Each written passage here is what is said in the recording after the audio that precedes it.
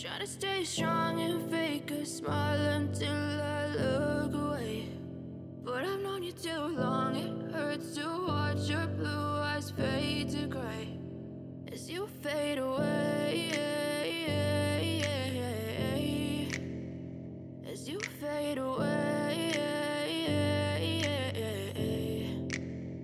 Yeah, I'm about to fade away, cause every time I wake up I feel like it's Monday. Something's going wrong with all the chemicals up in my brain. All of a sudden I don't look at anything the same way. Gotta build up of my thoughts sitting in an ashtray. I'm sorry that I'm so inconvenient, okay. Just let me be me and I'll stay out of your way. I can see the way you look at me, I'm such a disgrace. I never really asked to be brought into this place. You wanna love me? Well then baby have a taste. All the highs and the lows, no you'll never be the same. I don't really wanna hurt you but I can't control the pain. If you're sticking by my side maybe we could be okay. Okay, maybe you could be the change I need today. I promise that I've never felt this way. I really hope that you will choose to stay through all the pain. I know you told your friend you're not okay, and tell me what's wrong and why you never said you felt that way. Guess you're trying to stay strong and fake a smile until I look away. But I've known you too long, it hurts to watch your blue eyes fade to gray as you fade away, as you fade away, as you fade away.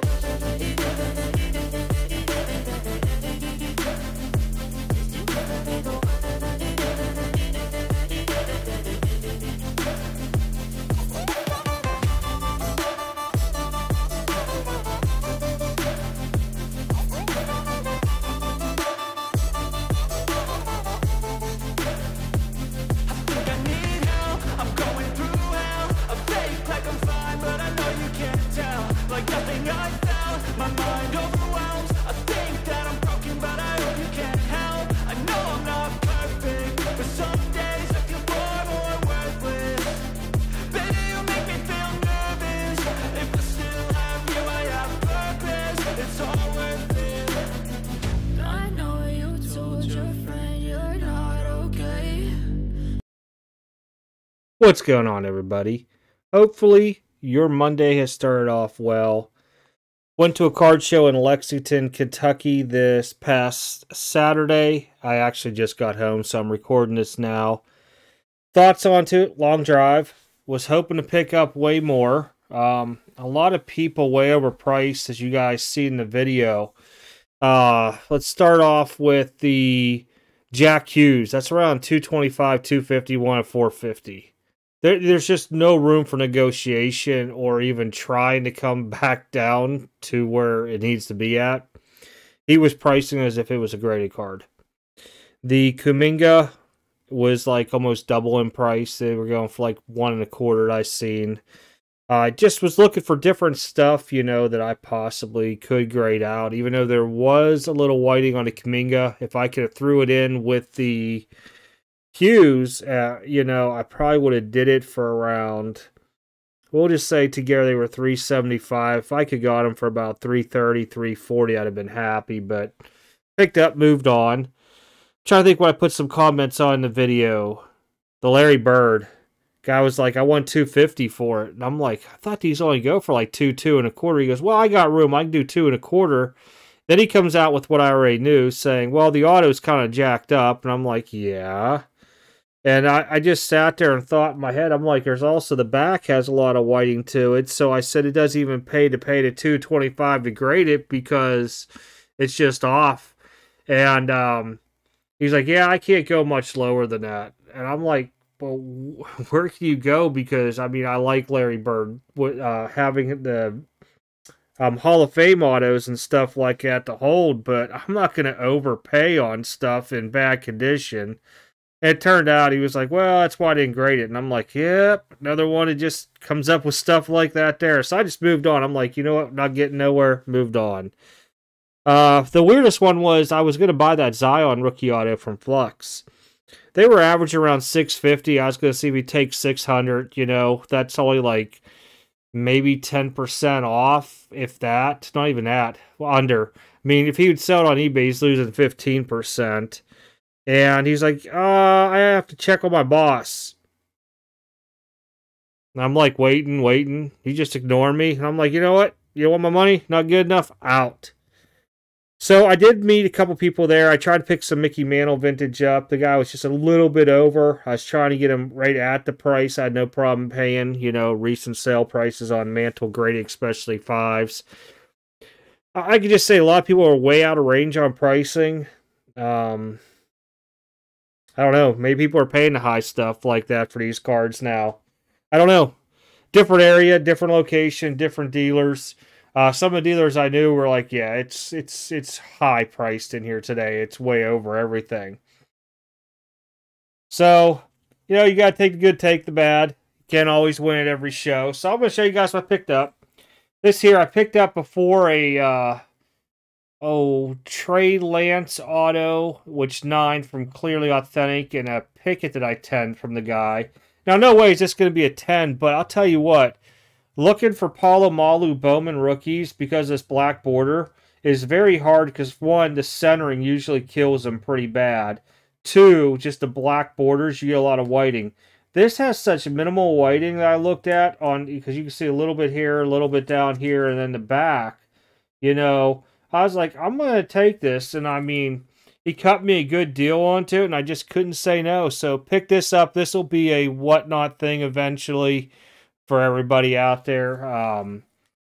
In case you guys don't know, Whatnot's doing their Whatnot card show. This is version, I guess you can call it 2.0. Was invited, I accepted. So Saturday, March, I want to say it's 25th. Yeah, 25th. 2:15 I'll be live. They want me to do minimum of 50 auctions, 50 fixed pricings. It will be all loaded up within a week there. I'll probably get the auction stuff done earlier.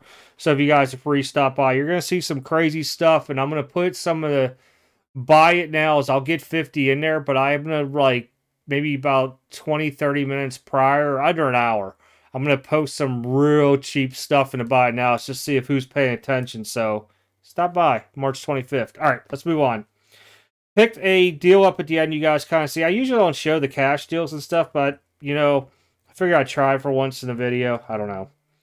So pick this up. This was like the piece that I was most interested in, the Giddy. Now, the back is a little OC, left to right onto it. We're going to see what they do onto it. I have a feeling it's going to come back a 9, but I still was looking for some of his stuff to get great. If it would happen to give me a 10 with the back, I'd be amazed. We'll find out, though. 10 would really make this whole deal really, really good. I'm not going to lie. But I'm banking on a 9 onto it. It'll go out here this week. It's why it's in this here now. But along with it, picked up 2 pieces. McCaffrey, Panini 1 is his second year. Wait. Third year. I think here. 17, 18, 19. Third year. Yeah. Sorry, I had to think there. I was going a little crazy in my head with years. There was one that was sold a while back. It had worse looking patch stuff onto it than this. And when he gave it to me for, I was like, I'll take it. McCaffrey, stud down there in San Francisco now. I think he'll be there for a while. I think he likes it there, hopefully. And that offense is potent. I don't think it really matters who's going to quarterback him, whether it's Lance or Purdy next year. I think they'll still be really, really good overall. So pick this up. I mean, Panini 1, I'm not going to pay to open the boxes anymore, What the heck? I'll just pick the cards out. Somebody probably paid $700, $800 and pulled this card out of it. All right, last card in the deal. Everybody always asks me about this dude, so I picked one up. St. Brown. This is the iMac out of 99. Had to look there. And you can see a little bit of 2-color going on too there with the patches. Really nice shape. Overall, I was almost tempted to grade this. I may still end up grading it offhand. It's iMac. I mean, it's harder to grade. I prefer grading stuff like iMac and NT when I open the boxes, but I'm not paying for them anymore because I'm more gentle with, when I'm taking the cards, I'm lifting up, not sliding. at the same time frame, it's just I feel more comfortable grading my own stuff. Now, the only other person I could say that I've ever done well was G1 in breaks because he's very, very gentle with the cards. So, I picked this up too in a deal. So, not bad for the 3-card deal. He basically gave me, let me think here.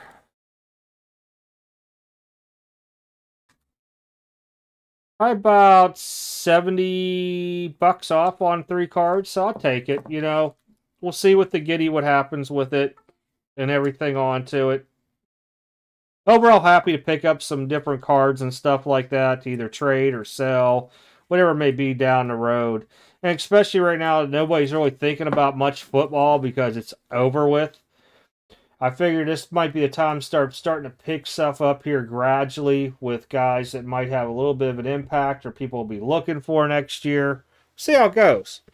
Plus, it's I pay attention to the whatnot chat. When you start having a lot of people coming in asking for the same either player or team, you're like, maybe I should grab some of these next time I see them if I can get them at a reasonable price and then be able to sell it, make a couple dollars onto it as well. But again, not bad. I mean, it was hour and a half drive there, hour and a half back, so 3 hours total driving today. But I had to drive to the one post office anyhow, so, kind of made up for it all. Plus, got to pick some stuff up, talk to some people. Got to pick up some supplies from my buddy Brian in Ronnieville out here that I needed to grab. Just because I was short on what I thought I needed for my BCW order.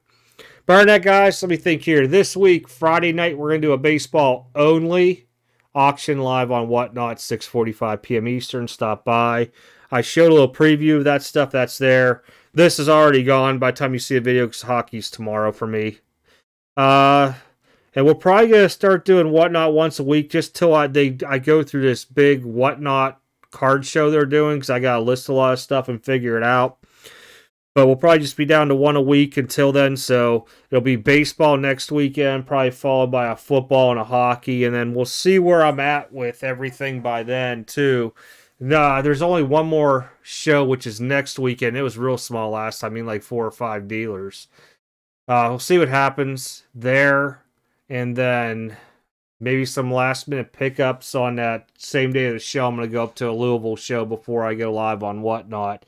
So inventory, change around. It's going to be thin up until then, because unless I want to drive 2 to 3 hours one way for a show, and that's a big gamble, I probably won't be doing that at all.